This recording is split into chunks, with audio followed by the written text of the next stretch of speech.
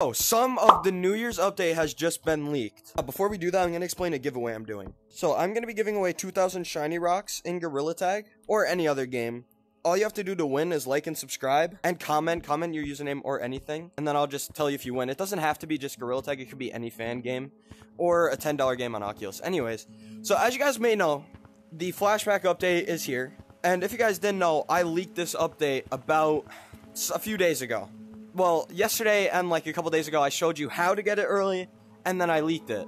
So if you haven't seen those two videos, you probably wouldn't know that. But I'm here to leak yet again another update. So as you guys know, New Year's is coming up, and we have a cosmetic for it, as well as some of the things that might happen during it. If you guys have ever been in here, you may notice that all these slots are filled except this right here.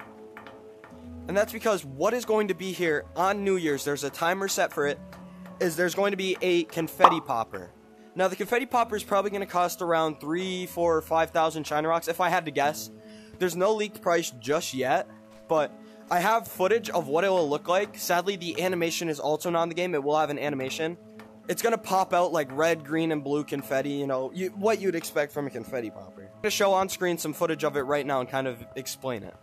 So, as always, this leak was made by Joker Mods, so make sure to sub to him. And here is the confetti popper. Now, this thing just looks absolutely sick. And, I mean, yeah, there's not really much more to say about it. It's obviously in a festive theme for Christmas. And then the final thing that we know yet, and I will be leaking more things, so make sure to join my Discord in the link below. And big shout out to Joker Mods for all these leaks. Go subscribe to him.